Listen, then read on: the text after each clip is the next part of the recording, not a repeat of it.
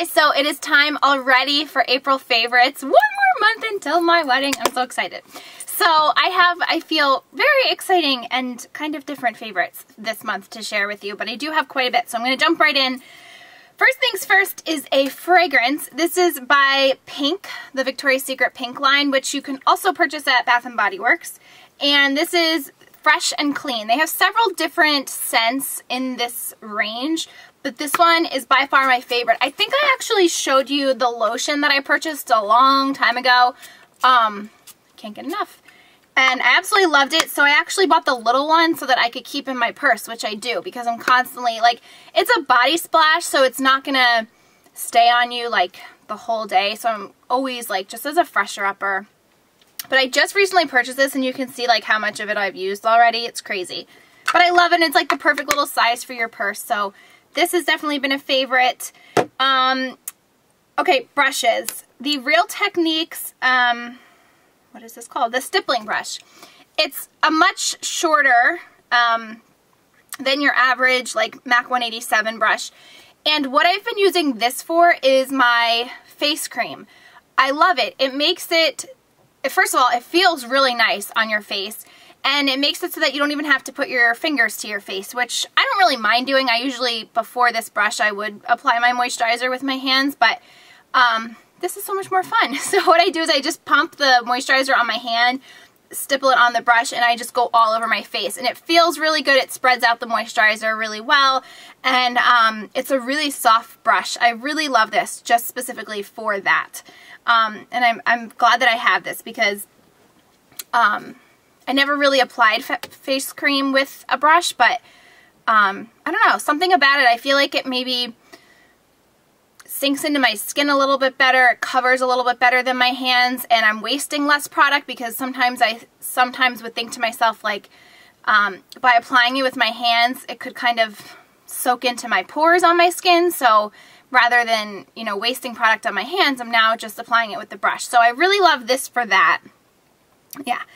And then the new Precise, I think it's called, the Precision, I don't know. The new kit, the new eye kit that Sigma came out with. There are two standout brushes from that collection. If you guys want me to do a full review on that whole collection, let me know. I know there's other people that have done it, so I don't, there's like a hair floating. Do you guys see that? I don't always like posting reviews that a million other people have done, but if you want my opinion on it, I can definitely share with you. But specifically, I did want to talk about the Blending E36 brush, which is this one, which is a very, very, very tiny, thin version of the 222 brush from MAC, or the other Sigma one, this one, the E35. So, but this is amazing for getting very, very defined cut crease. Amazing brush for that. And also, oh, it's the Performance Kit. It says right on the brushes. Hello. The Crease E47, which is kind of like a flat crease brush, which originally I didn't think I was going to like how this works, but I actually love it. So it's more of like, you know, you can apply the color with it, but then you can blend it out, blend it up, and then you can also even kind of line over your liner if you wanted to. I really appreciate the fact that Sigma is releasing all these like precision brushes and performance brushes for like the really, really fine, detailed technique makeup work. What I don't appreciate or wish they would do is sell these individually. And maybe they will eventually, but like even the fan brush, like this is one of my favorite brushes of all time. And I would love to recommend this to everyone, but I wouldn't recommend the entire kit that it comes in. So I wish they would just like sell their brushes separately so that more people could take advantage, because while I love this brush, I wouldn't invest in the whole kit just to get this brush. And same with this. I think the kit's good, but the standouts in the collection are definitely the really, really precise crease brushes. So those are all the brushes. There was a mascara this month that blew me away. I finally used up like all my itty bitty samples and actually threw away a lot of them that I didn't even like them. And they were free, so I didn't really mind getting rid of them. I felt like I was just using them to use them, but I really didn't appreciate how they made my lashes look. So I opened up one of the brand new mascaras that I've had sitting in my collection, and this is the Tarte Lights Camera Lashes. And I don't hear very many people talking about this, but it was, I think I got this back around Black Friday. It was like $10 for this and a primer or something, but this is what the brush looks like, and I'm very impressed with this mascara. I am a big fan, huge fan actually. My favorite mascara is Prestige's My Blackest Lashes, but like high-end wise, I really, really love YSL Faux Seals, but I haven't repurchased it in forever just because, you know, I've had samples to get through, and I really do like Prestige, and it's much cheaper. So if you like those kind of mascaras, I think you would really like this. I don't know that I would repurchase this because, like I said, I love my drugstore mascara, but if you would like to try a high-end mascara, I think it's really good. It almost reminds me of Makeup Forever Smoky Lash, but I don't get the flakes down here, and it doesn't dry up as quick as that one. So I really like this mascara. The only complaint that I have about it is I love it when I first apply, but by the end of the day, I feel like my lashes kind of flatten, like it doesn't really hold a curl, so I'm constantly like recurling my lashes throughout the day. But it makes them fuller, it definitely lengthens them, and it's a really, really great mascara. So if they're ever running like kits or, you know, special bundle deals and this comes in it, I think it's definitely worth a try. Alrighty, so we're going to talk about liner, which is something I rarely talk about because I've been so loyal to my Black Track fluid line, my gel liner. I never thought I would ever repurchase liquid liner because I love my gel liner. But I watched, I think it was Nur, she did a tutorial, and I loved how she did her liner. She used a liquid liner, I forget which one it was, but I got the Revlon Color Stay liquid liner, and I really like this. It's a very, very fine, precise, and small tip, so you really can get a great line with this. It's also an amazing brush for making like a cat eye at the end of your lashes, or just kind of filling in any places that your liner may have missed and just really accentuating your lash line. I like this even better than the L'Oreal one that I used to use because that one was a much longer brush, where I really like the shorter brush. I feel like I have more control over how my liner applies, and I really like this. And I think Unlimited Elizabeth used to use this in her videos all the time, which is what made me remember that Revlon made one. So I would recommend this if you're into liquid liner. I'm still very loyal to my gel liner, but sometimes, like even for traveling and stuff, it's a little too high maintenance, and I'd rather just throw this in my bag than a gel liner and a brush that you're going to have to constantly keep cleaning. So I really, really like this. And then also, this was another Black Friday deal that I got, the Buxom Insider Eyeliner. It's a retractable liner, and believe it or not, I have a whole entire overflowing drawer of liners. This is the only retractable eyeliner I own. Is that crazy to you? It's crazy to me. I didn't even know that I had this. I totally forgot that I had it. But then when I was going through it and looking to see if I had one, I found it. And I've been using this religiously, like all month long. I really like the retractable liner. It glides on a lot easier than a pencil. It stays put. I've been using this for the last 2 weeks. It doesn't smudge. It doesn't transfer. It doesn't come up here. Sometimes my like Max Feline, if you line your eyes, and later on throughout the day I would notice like a black line here from that. This is smudge budge. I'm not going to say waterproof, but it's smudge proof. It doesn't transfer, it stays on, it's really easy to use, and I love the twist up and the fact that you don't have to sharpen. So I'm a big fan of these. I feel like I'm, you know, came out from under my rock and started using mechanical or retractable pencils. So I'm definitely going to do a clean out of my eyeliner drawer and maybe start buying more of these, just because I feel like they're just easier, and like I said, less high maintenance. I don't have to carry a pencil sharpener around with me, but I really do like this. I don't know that I would repurchase this. I'd probably just would purchase one from Revlon because I think they'd probably be the same. But retractable eyeliner. Never thought I'd really... I think I used to use one by Estee Lauder years ago, and that was like the only other one I used, which is so bizarre to me. Alright, sticking with the eyes, I have one eyeshadow to talk about, and it's MAC's Woodwinked. Looks like this. And I feel like this is a color people have a love-hate relationship with. I happen to have a love relationship with it. But depending on your skin tone, it looks very different on a lot of people. Even on myself. Like if I pat it down on my lid, you get this really gorgeous color. And look at the sheen and shine on it. However, if you start blending it up into the crease, it almost kind of becomes a different color, and it gives your eye such beautiful dimension where that's the only color you need. Like you don't have to worry about finding a lid color and a crease color. If you pack this on really dark and blend it up into the crease, it almost gives you that dimension that you would otherwise get from a crease color. So this is a color I've had forever.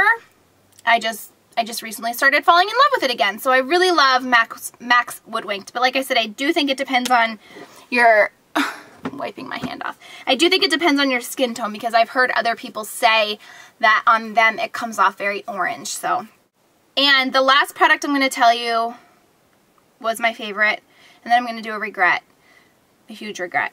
Oh my god, this is life-changing, and I feel crazy for talking about it.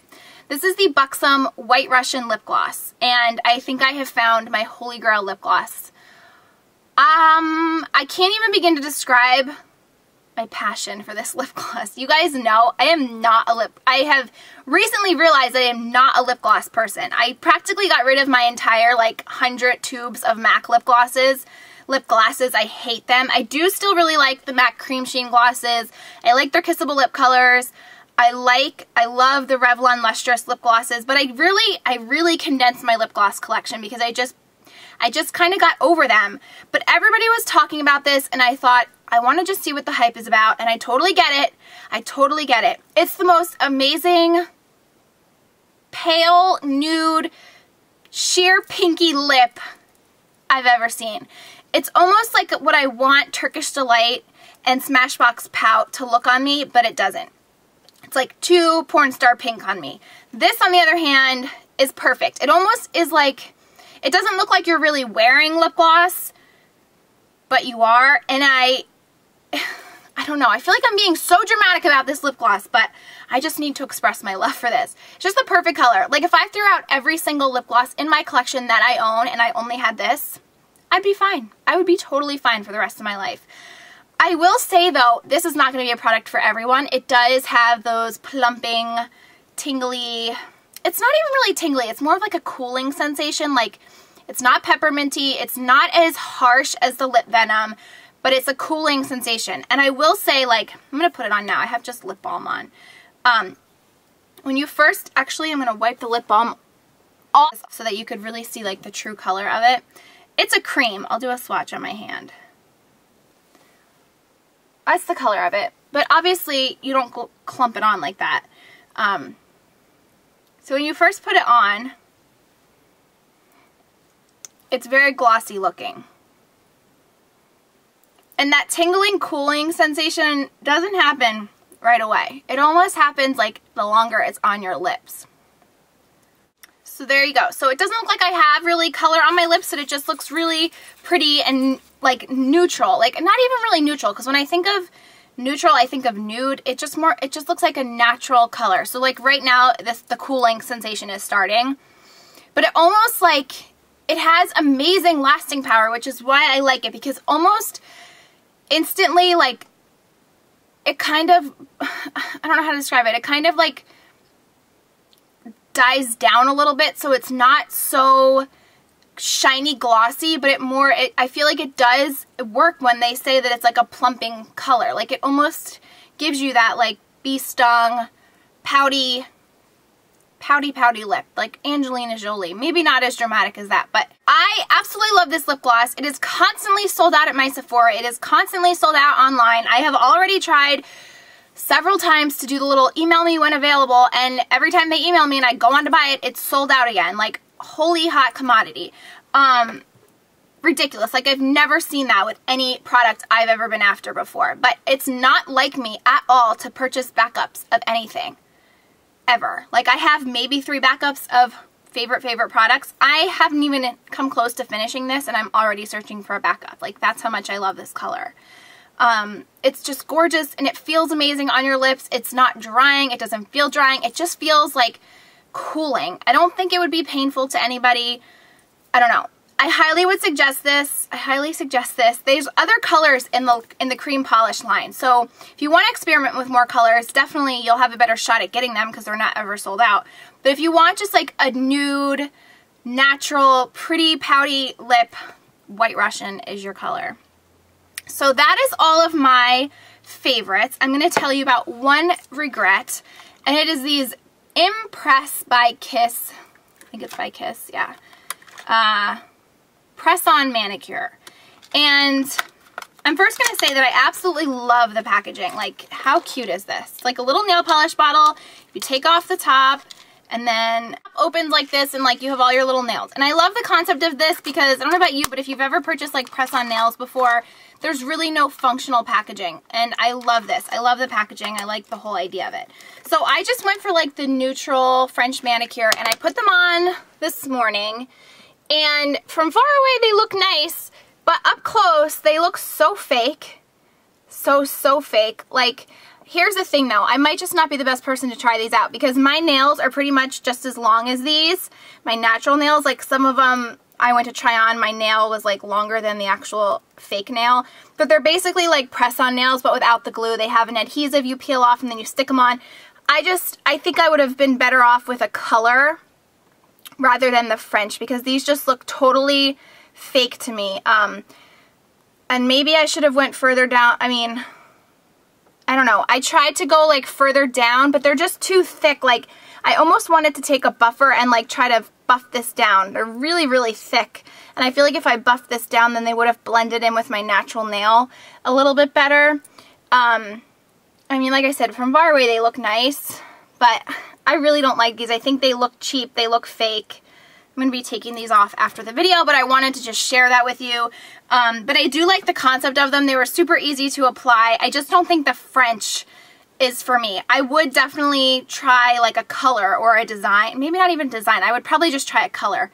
But I like the idea of them. One big thing that's annoying is like when I brush my hands through my hair gets like stuck underneath that. Yeah, it's really not good for me. Really the only reason I bought these was because I was kind of in the mood for a French manicure, but when I pay to have them done at the salon, the French chips in like a day. So I thought this would be like a nice way to get like, you know, a French, but without having to worry about spending money and then having it be a waste. So I think these were like $7, which really not that bad. Like I said, like the concept. I just don't think the French tips and I am the right person to try these. So I definitely did want to share that with you. But I hope that you guys enjoyed seeing my April favorites. I hope that you're all doing well. I don't know what that was. And I will see you in my next video. Bye!